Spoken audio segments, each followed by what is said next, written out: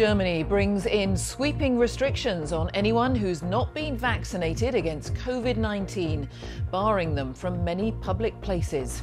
Chancellor Angela Merkel says the country needs to avoid a fourth wave of the virus and that vaccines may become compulsory next year. Britain has ordered more than 1 million extra doses. Boris Johnson says the deal future-proofs the country's vaccination programme. Whatever Omicron may or may not be able to do, it certainly will not negate the overall value of the boosters. We'll have a special report from South Africa, where the Omicron variant is driving a rise in cases. Also tonight, the death of 6-year-old Arthur Labineau Hughes, who was starved and tortured. His stepmother is found guilty of murder, his father of manslaughter. The couple are condemned by the boy's grandmother. They're wicked, evil. There's no word for them, especially your own child. Nearly 20,000 people still have no electricity in Scotland and Northern England in the wake of Storm Arwen. The army is called in to help. And the Duchess of Sussex wins her privacy case against the publisher of the Mail on Sunday after it printed parts of a letter she'd written to her father. And coming up in the sport on the BBC News Channel, Manchester United's interim manager Ralph Rangnick watches on Old Trafford as they take on Arsenal in the Premier League.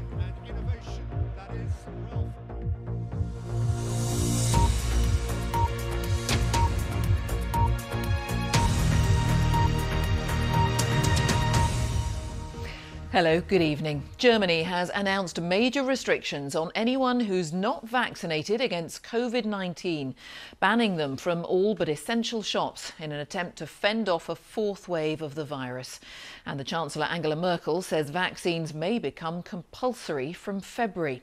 Here, as it emerged that a booster jab may be needed every year, the government confirmed it's ordered 114 million more doses from Pfizer and Moderna.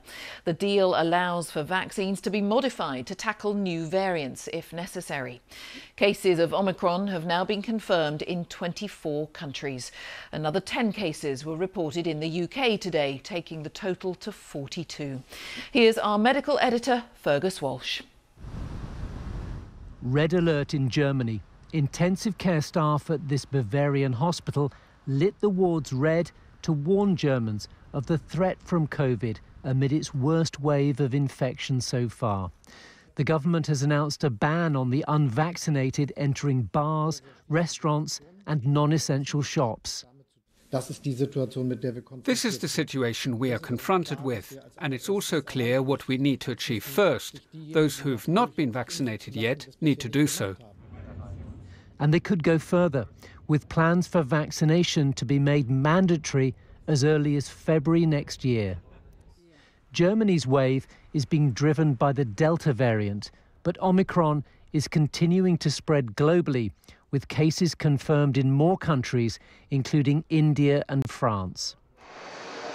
Here, Omicron and any future variants will be combated with yet more boosters, year after year if needed. All these jabs will be so-called mRNA vaccines from Pfizer and Moderna. But the focus right now is getting this round of boosters in arms. The Prime Minister had his at the hospital that saved his life last year. I'm lucky. Here we go. St Thomas's in London, where he was admitted to intensive care with COVID. Whatever Omicron may or may not be able to do, it certainly will not negate the overall value of the boosters. So everybody should get your booster as soon as you're called forward. Pfizer, like the other vaccine makers, is already working on an Omicron-specific COVID vaccine, which could be ready in 3 months. Hi, Mr. Buller. Hello, welcome. How are you? In a rare interview, the boss of Pfizer told me he thought regular boosters would be needed.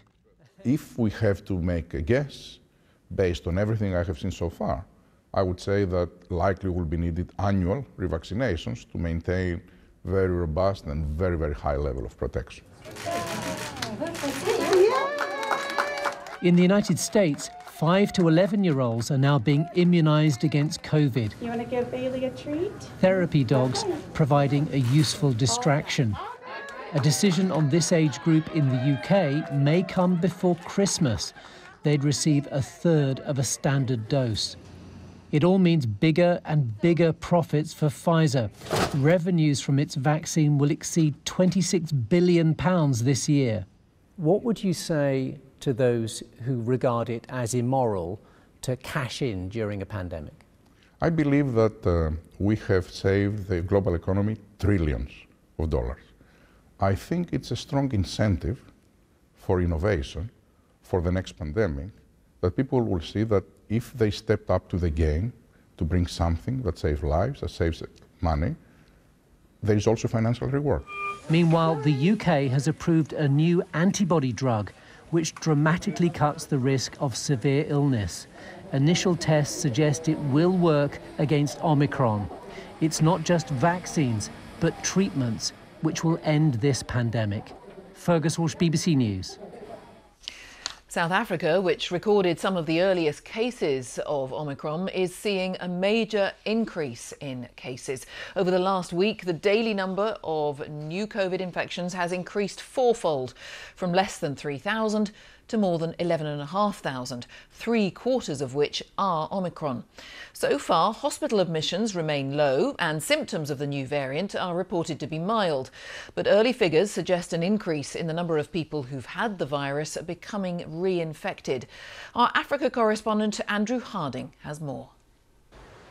It's summertime here in South Africa, but a shadow looms over the beaches and holiday season. A fourth wave of COVID infections is spreading fast, driven by the new variant. Are you worried about this new variant, Omicron? The new one? Yeah, I'm worried. I'm worried. We don't know what the new variant's like. So what the symptoms are, exactly. how we don't bad know the symptoms how it are. would affect us now, and it makes you really scared. At their laboratory here in Durban, the scientists who first identified the Omicron variant are racing to unlock its secrets. And now the first hints are emerging of what the mutations on the virus mean. I think the epidemiological evidence is that we think it's you're more likely to get reinfected if you had COVID before. So that is because of the mutations on the spike protein. We don't know much about transmissibility, but I think looking at the mutational formation, we think it may be more transmissible than even Delta. In terms of clinical problems, we have no evidence that this is a more severe virus than, let's say, Delta, Alpha, or even Beta. That bears repeating. Although hospital admissions are rising sharply here, it won't be at all clear, at least for another week or two, whether the Omicron variant is more severe, more dangerous. In the meantime, above all in rural South Africa, another problem lurks: vaccine hesitancy. This builder tells a visiting health worker that he won't get a jab, even with the new wave of infections. Do you find it frustrating, all these people saying no? It is. It's very frustrating because we believe that if all of us have already vaccinated, we will be safe. As this virus spreads fast now across South Africa, the real problem here is not a lack of vaccines, it's the fact that younger people seem very reluctant to get a jab, which is where these activists come in. Trying to persuade the public in a country where so far only a third of adults are fully vaccinated. The guy said they would like to go and take their vaccination after we had a talk. Success. That's a success, and we thank them by clapping hands. One small victory, but South Africa has a fight on its hands. Andrew Harding, BBC News, Durban. Here, businesses have been calling for greater clarity from the government about whether people should go to Christmas parties, as restaurants and hotels report customers cancelling reservations. The Prime Minister insisted this afternoon that events should go ahead. So what are people and bosses meant to do? Our Consumer Affairs correspondent Coletta Smith has been talking to party goers and planners. The party season is in full swing, and staff from this company have come out in force. We give everybody the choice whether they wanted to carry on in the UK. They've all decided to come, which we're absolutely delighted about. And then we've got this, and then we're out for a nice meal this evening. The drinks, the dips and the darts are all helping conversations flow. We haven't been together for, over a year, really, as a company. Yeah. So really important, yeah, really good.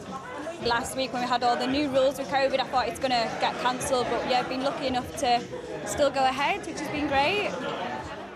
They have had a few cancellations here at this darts bar in the last few days, but are hoping last-minute walk-ins will fill those gaps.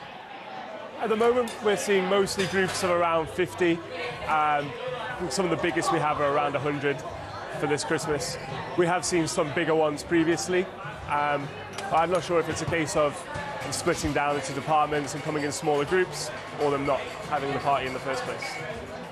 The government haven't changed any of the rules around meeting in big groups. It's up to individual companies to decide whether or not they want to go ahead, but some firms are taking small steps to try and mitigate that risk, making people do lateral flow tests, perhaps meeting in smaller groups, in better ventilated venues, just to try and make everyone feel more comfortable. I think it is scary with the masks, coming back in, but I don't think it should affect Christmas doers now. Yeah. I mean, you're working with each other anyway, so you're going to be in proximity. I think it's very important, especially in jobs where you actually work remotely anyway. So when you're looking forward to getting together, it's one thing that everyone's looking forward to, aren't they, for the whole year, so yeah. We've been here since 4 a.m. this morning, loading in all the lighting, the sound, all the equipment, and then all the props. Holly organises Christmas do's at the other end of the scale, massive ones for big global brands. There'll be 300 people on this dance floor tonight. They're at the point where everything's organised and booked, they don't want to cancel, so we're doing another event today for 100 people, a conference and a party. We'll be doing small private dinings for 20 people. Just people want to be together and they want the Christmas dinner and the crackers and everything, don't they? With just over 3 weeks to go until the big day, plenty of companies are taking a punt on a safe and successful night out. Coletta Smith, BBC News in Manchester. Well, let's take a look at the latest coronavirus figures in the UK. They show there were nearly 54,000 new infections recorded in the latest 24-hour period. That's the highest since July. 141 deaths were recorded. That's someone who's died within 28 days of a positive COVID-19 test. And in terms of the vaccination programme, just over 19 million people have now had their booster jab. Now, the rest of the day's news. And a woman has been convicted of murdering her 6-year-old stepson last year. And the boy's father has been found guilty of his manslaughter. As the UK was in lockdown, Arthur Labineau-Hughes was starved, tortured and neglected by Emma Tustin and Thomas Hughes, before dying of a head injury last June. During the trial at Coventry Crown Court, the couple were described as utterly ruthless and pitiless. An independent review is underway into the actions of social workers who'd visited the family 2 months before Arthur died. I must warn you that this report from Phil Mackey contains video and audio recordings of Arthur, which were played in the court as evidence. And the footage is distressing. Arthur Labineau-Hughes had been a healthy and happy little boy, but he was subjected to months of beatings and punishments by his stepmother Emma Tustin and father Thomas Hughes. Basically, my 6-year-old stepson is fallen, he's banged his head. Okay. And while he was on the floor, he's banged his head another 5 times. Tustin lied when she dialed 999, and when the police arrived, she continued trying to say that Arthur's injuries were self-inflicted. So you come in, he's banged his head 3 or 4 times here. I was in the kitchen, then I'd sat down in the living room and that's when he threw himself on the floor. And you heard him banging his head? Bang his head.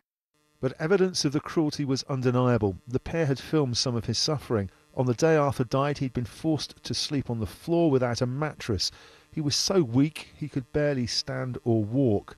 And there were recordings played in court of Arthur in obvious distress.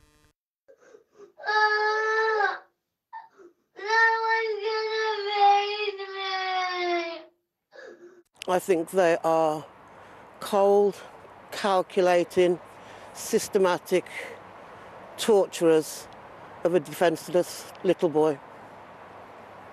They're wicked, evil. There's no word for them, especially your own child. In court, Tustin and Hughes blamed each other for what was described as systematic cruelty, but it was clear both were involved. It's been a really difficult and emotional case to have to deal with, but a really important one because ultimately I just wanted to make sure that there was justice for Arthur and his wider family. Arthur had already had a difficult start in life. His birth mother, Olivia Labinho Halcrow, is in prison after being convicted of manslaughter in another case. Arthur had gone to live in Tustin's house at the start of the first lockdown last year, and that's when the abuse escalated.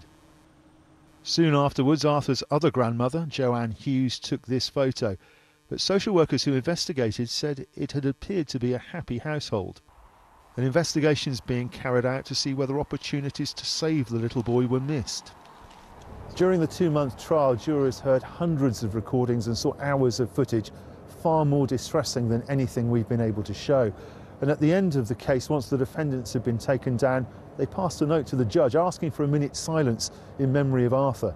Everybody in court stood and observed it. Tustin and Hughes will be sentenced tomorrow. Sadly, whatever lessons are learned from the case will come too late to save Arthur. Phil Mackey, BBC News, Coventry Crown Court.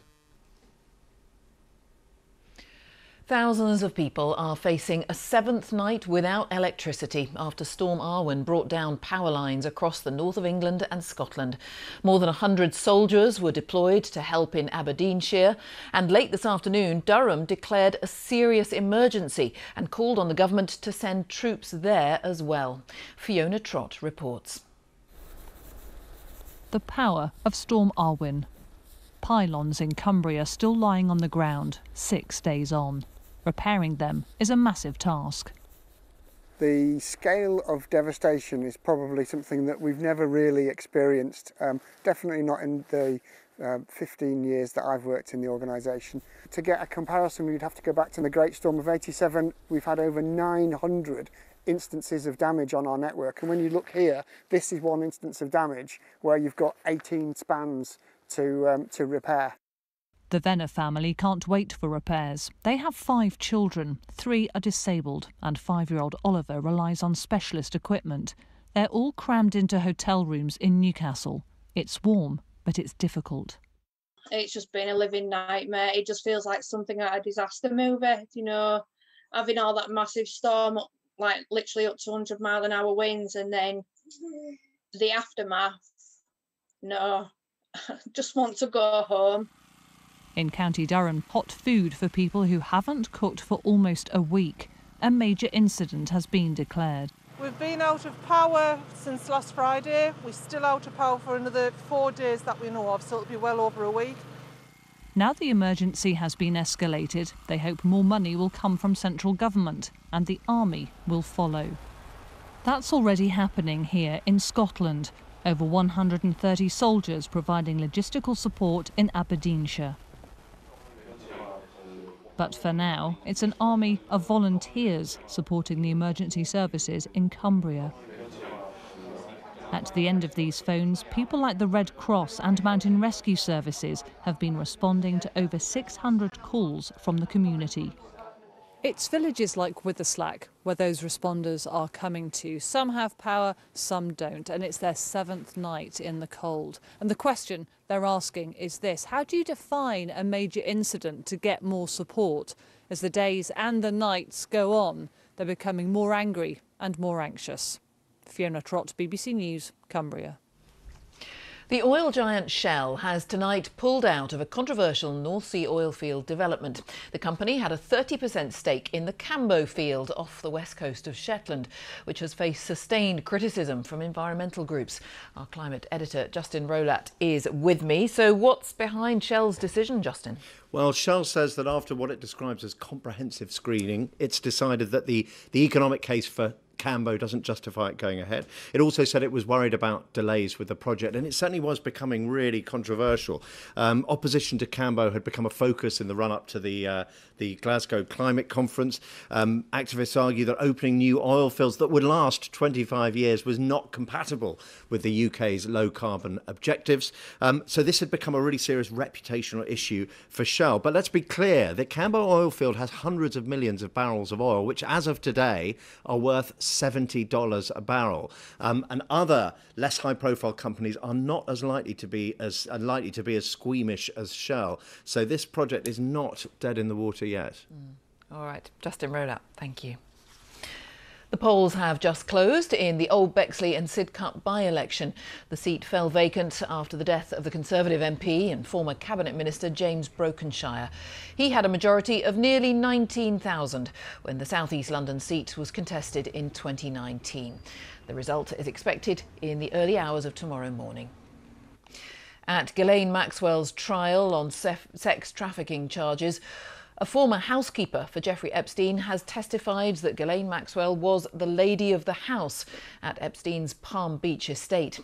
Juan Alessi, who is 71 and worked for Epstein for 11 years, told the court he'd picked up one of Maxwell's alleged victims, who's given evidence under the pseudonym Jane, and the accuser Virginia Roberts, and that he took them to Epstein's estate when they appeared to be about 14 or 15 years old. Ghislaine Maxwell denies all the charges against her. The Duchess of Sussex has won her legal fight against the publisher of the Mail on Sunday after it printed extracts from a letter she'd written to her father around the time of her wedding to Prince Harry.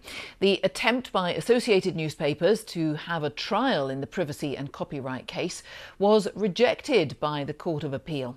This report from our royal correspondent Nicholas Witchell contains flashing images from the start. Once again, a very clear victory for the Duchess of Sussex in her battle, in which she's been strongly backed by her husband, against the tabloid media. At the heart of this case is the publication by the Mail on Sunday of lengthy extracts from a letter the Duchess had written to her father 3 months after her wedding. At the time, relations between Meghan and her father were difficult. Earlier this year, a judge at the High Court in London decided the breach of privacy was so clear-cut there was no need for a full trial. The Mail on Sunday's publishers appealed against that ruling. Today, 3 judges in the Court of Appeal found that the original judge's decision was correct. The judge's careful decision, mostly on factual questions, was upheld. And it was hard to see what evidence could have been adduced at trial that would have altered that situation. The judges found that disclosures by Jason Knauf, Meghan's former communications advisor, that she'd written the letter knowing it might be leaked and that she'd asked him to brief the authors of a book were irrelevant. Within minutes, a statement was issued from Meghan, the Duchess of Sussex. She said, "This is a victory not just for me, but for anyone who has ever felt scared to stand up for what's right. While this win is precedent-setting, what matters most is that we are now collectively brave enough to reshape a tabloid industry that conditions people to be cruel and profits from the lies and pain that they create." Associated Newspapers, the publishers of the Mail on Sunday, said they were very disappointed by the Court of Appeal's decision. "It is our strong view," they said in a statement, "that judgment should be given only on the basis of evidence tested at trial. No evidence has been tested under cross-examination." Associated Newspapers say they are now considering an appeal to the Supreme Court. Nicholas Witchell, BBC News. In Kinshasa, the capital of the Democratic Republic of Congo, taxis are a popular but dangerous way to get around, with as many as 5 kidnappings a week and women particularly vulnerable. Victoria Rubadiri, who is this year's winner of the BBC's Comme le Dumo Award, given annually to an African journalist, reports now on a tech solution which 2 women have produced and which could now be expanded to other cities.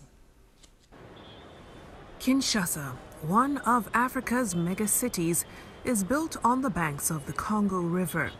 It has an estimated population of 15 million people.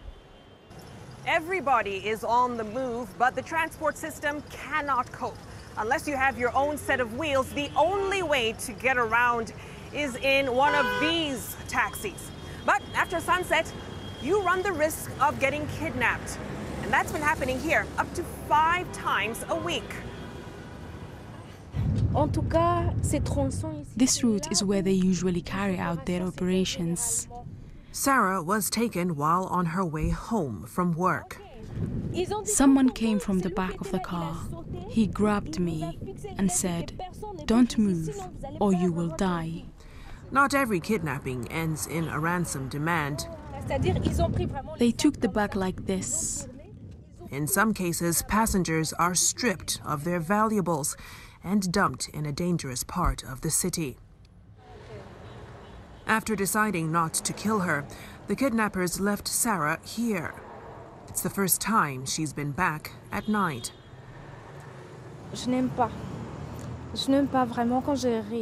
I really don't like this place. It reminds me of what happened here on that day. That image is still so fresh in my mind. Whenever I'm in a taxi or a bus and I see the driver turn in this direction, I get flashbacks to that night. Sarah's kidnapping happened a year ago. At the same time, two entrepreneurs launched an app called Hoja. It's a growing database of drivers and their vehicles. When I heard that people are getting kidnapped, even one of my cousins get kidnapped in the taxi, but I was like, okay, I have a mission. How can we find a solution and bring safe, sustainable, affordable mobility to the population? The app also had to be very user-friendly so that people could actually use the icons even when they couldn't read. All right, so this is how it works. Pretty simple. Open up the app on my phone. Just hit the QR code scanner. Bring it up to the QR code. And in a few seconds, up comes the picture of the driver and the car, and you're ready to ride. That's it. Transport officials told us that in Kinshasa, kidnappings are now down from 5 a week to just 5 in the last 10 months. And nearly a third of the city's 60,000 taxi drivers have signed up. Good for business because you know at the end of the day your car or your taxi is safe, and even the passengers in the car or in the taxi are safe as well. Now, Hoja's overall success means there is the possibility of launching the app in other African cities. Until then, thousands of passengers still face a terrifying daily commute. Victoria Rubadiri, BBC News, Kinshasa. And that is it from the News at 10 team for this evening. On BBC One now, it's time for the news wherever you are. Have a very good night. Bye-bye.